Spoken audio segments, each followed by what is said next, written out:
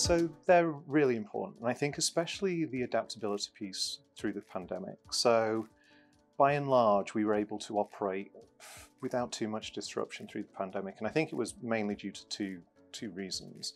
First of all, we're a big international organisation, so we're used to working in a virtual environment, and we have people relatively comfortable with that. So with people it was a difficult time, but with people sort of working together and pulling together, we got through that relatively well. I think the other thing we've done is invested in a set of core digital capabilities. So we are pretty much on the cloud across the board at the moment. We've got a number of our SaaS systems that were available regardless of what happens, and you don't need people on site to look after and maintain them.